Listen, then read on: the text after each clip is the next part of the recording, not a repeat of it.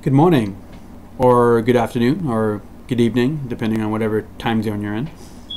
My name is Mike, and I'm doing a video on the recent molestation allegations on Michael Jackson, made by a man named Wade Robson.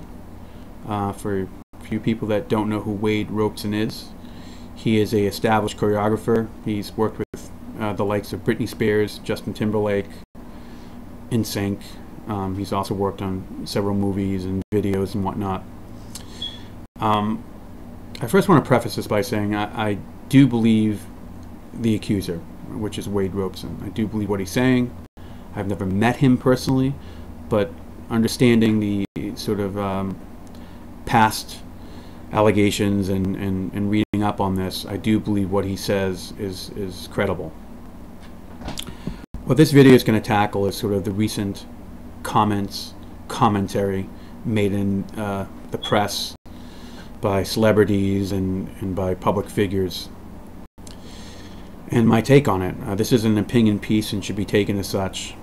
It's also going to talk about a cyber campaign I've started in support of Wade Robson, and it's not just for that, it's also to allow other people to come and get inspired by this campaign, and to show that you don't have to be silent. You can actually speak up. But without further ado, let's get on to the quotes here in the commentary. We're first going to start off with Sharon Osbourne. She's on the show called The Talk. It's actually a very nice show. I've watched it many times. And her comment about these allegations when they were discussing it on that show was, I think it smells incredibly fishy. Why wait to now? Why are you not doing this face to face? This man, meaning Wade, shame on you. Whatever your name is. What bothers me about that particular comment is, first of all, the use of shame, and the fact that she told Wade Robson, shame on you.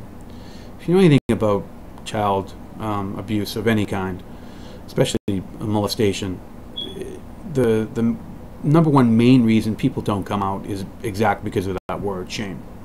And when you go on a national television show and you sort of make a comment like that, and millions of people are seeing this, and some of those people, I'm sure, are not quite sure if they should speak out, you're not only saying that to Wade, you're saying that to those people as well.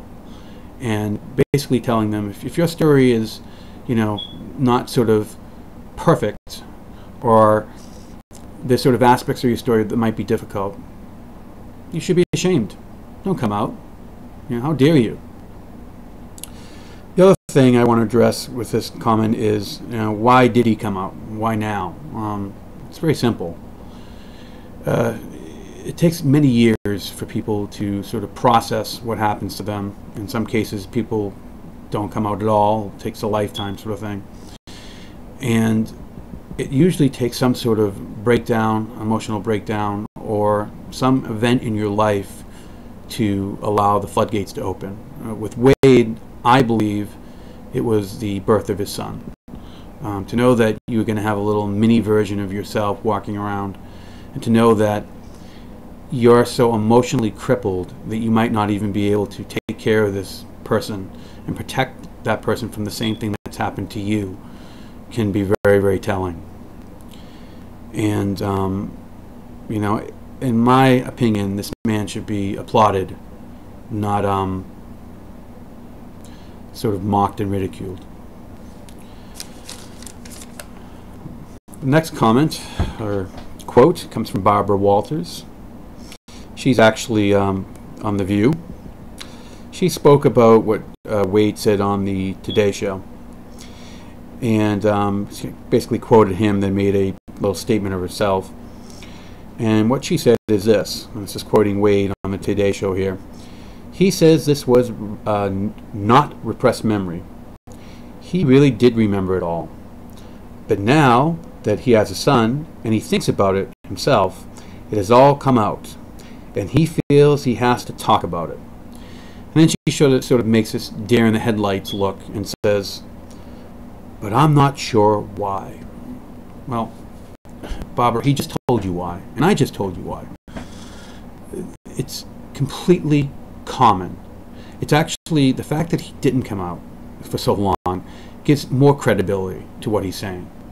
You know, not everyone's going to come out when you want them to. It's their decision.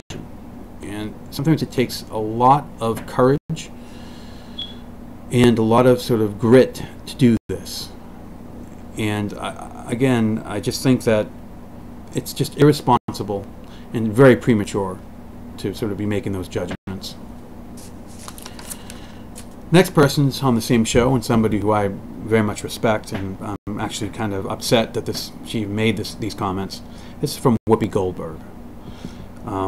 She says this. She says, "If you have the opportunity to tell the truth, tell the truth.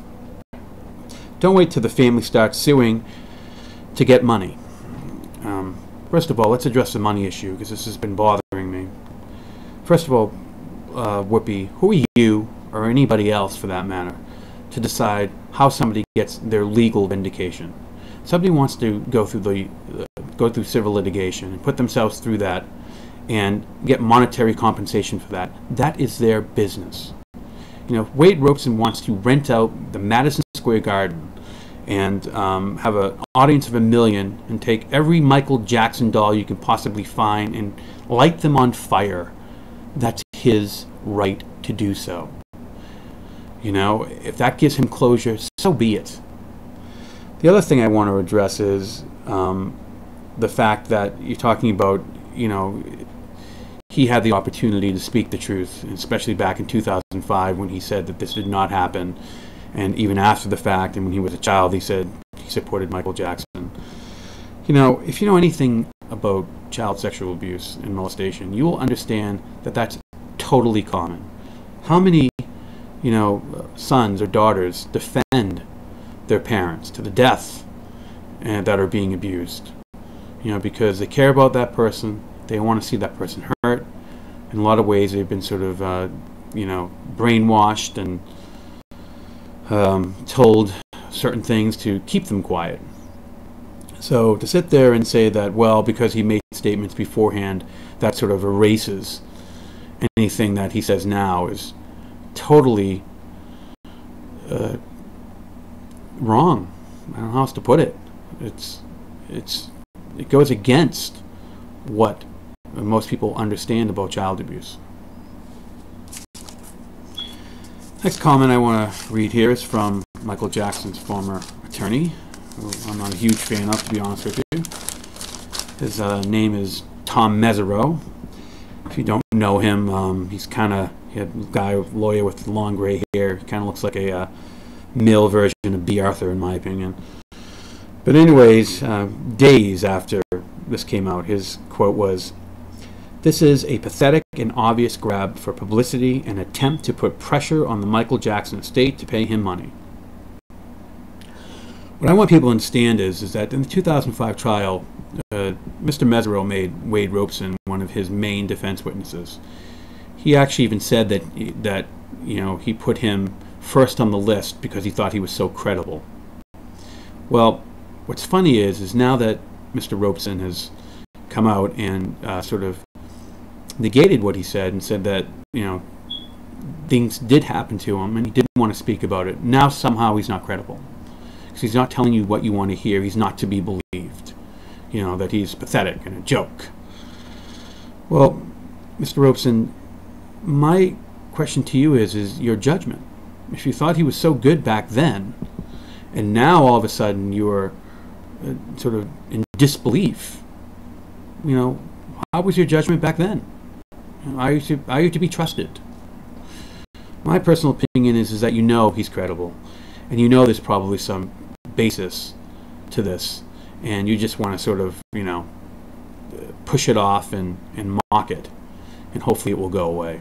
Well, Mr. Mesereau, this is not going away in any which way. Next comment's a short and sweet comment. It's right from Lionel Richie, another pop icon. And his comment to TMZ was very simple: bogus. Well, Mr. Ritchie, I want to ask you something. I want you to think about your son, your daughter, your niece, your nephew, your grandson, your granddaughter, whoever, and think if they came out with these allegations, and, you know, within days, you having somebody come to them and telling them it's bogus. Tell me, what would your thought process be? How would you take it? How would your son or daughter or whoever in your family take it? Is it responsible? Is it the right thing to do? Or is it the simple thing to do? Is it the sort of thing that you can sort of just make a comment, not even think about it, walk away, and not even realize that we live right now in a very sort of cyber-oriented community, where what you say is pretty much known seconds after you say it? I just want you to think about that, and think about how it affects other people. Finally, the last comment is from Jermaine Jackson. This is not to be surprised. He is the brother of Michael Jackson, but his comment is basically, you are full of shit. I won't say it just in case if I want to use this video. Obviously, they don't want expletives in it.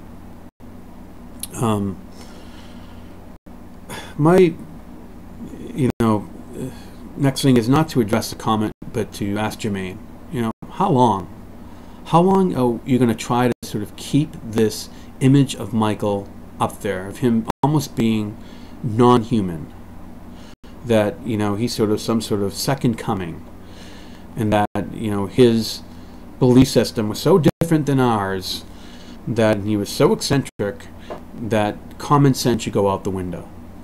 The goal of my Facebook page for Wade Robson and for these videos is not to demonize him, certainly not to idolize him. It's to humanize Michael Jackson, so people can understand that, yes, he was just a human being, possible of having flaws, possible that he might be capable of doing these crimes. And when you look at it in that context, and you understand the sort of the way a pedophile acts, and you sort of compare it to Michael Jackson's life, you will see parallels there. And those parallels just can't be sort of brushed and swept under the rug. They need to be seriously considered. Again, this is my opinion. I'm not saying for a fact I know Michael Jackson was a pedophile. I don't.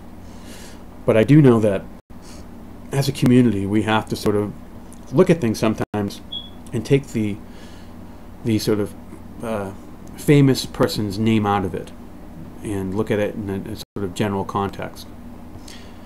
Finally, I want to say there is good news. The good news is we don't have to let these commentators, the Barbara Walters or the Whoopi Goldbergs or, the Tom Mesereaus sort of create the narrative on this topic. We can do it. And if you believe that, there is more to these allegations, you don't have to be silent. You don't have to sit there and say, you know what, I don't want to get involved. I don't want to do anything. You can actually get involved. And I made it pretty simple. I created a Facebook page. It's facebook.com/Wade Robson supporters. I'll have a sort of title up there that you can copy and paste. And the idea is simple. Go to the page, like the page, leave a comment of support. At this point, the page I've created is in its infancy, and it's almost been hijacked by Michael Jackson fans with their sort of take on it. It's not meant for that. It's meant to give information that supports my opinion, information that will allow people to sort of see this through a different colored lens. And it also is for people to show support for one another. I mean, we're all human beings, and Wade Robson's a human being. And if we don't,